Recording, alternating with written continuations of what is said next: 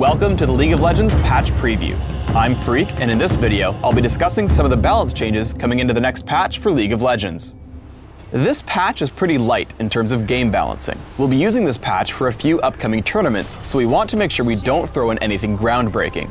We do have a number of bug fixes and tweaks in store, but not all of these will be discussed in the video. Let's get to it. First off, Lee Sin is getting a slight nerf. He's been dominating games at really high levels recently.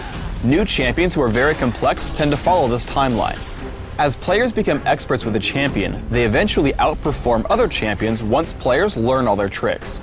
We're just toning down pieces of him that are not in line with champions with comparable abilities. The first nerf is lowering the attack damage ratio on Sonic Wave/Resonating Strike by 0.1, as the combined 2.0 ratio was just too high for such a low cooldown ability. The second is reducing Safeguard's range by 50, which lines up with similar abilities like Leap Strike and Shunpo. Ultimately, Lee Sin's playstyle and tricks are awesome, but his numbers are just a little too high, so this should give him appropriate number balance.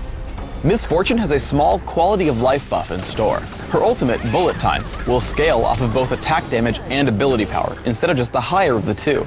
It's possible that Hybrid Miss Fortune becomes a strong build, but the main goal here is to make all of her stat gains feel worthwhile. Next up is Morgana. She has two small nerfs in store. First, her passive, Soul Siphon, is going to give her slightly less spell vamp.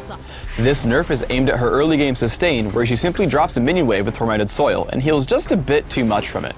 The second nerf is a 0.1 AP ratio decrease on Black Shield. This is a really cool ability, but when she builds as a mage, her support power is a little too strong.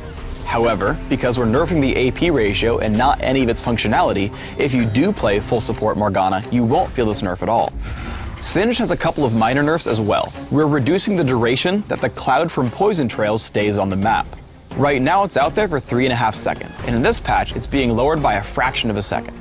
Players used to get poisoned by an invisible poison cloud, so now it just matches the visuals. The second nerf is shaving off a bit of crowd control reduction on later ranks of the ultimate, Insanity Potion.